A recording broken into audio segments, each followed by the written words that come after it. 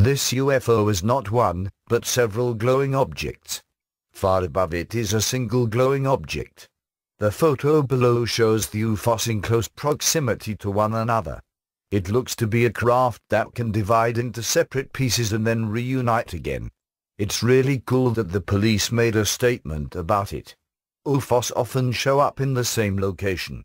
It may take days, weeks or even years, but they often come back to the same location again. Keep your eyes out at Paxton, SCW. There's something mysterious in the sky. Sometimes it's a saucer-shaped object.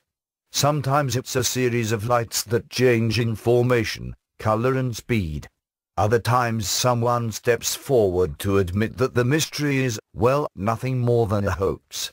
One thing is certain, the phenomena of UFOs, or unidentified flying objects, will keep many with their eyes and cameras fixed on the skies for years to come.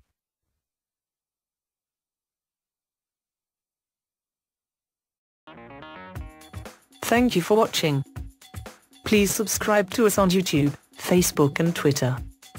You can visit us on www.therealthingmeme.webs.com.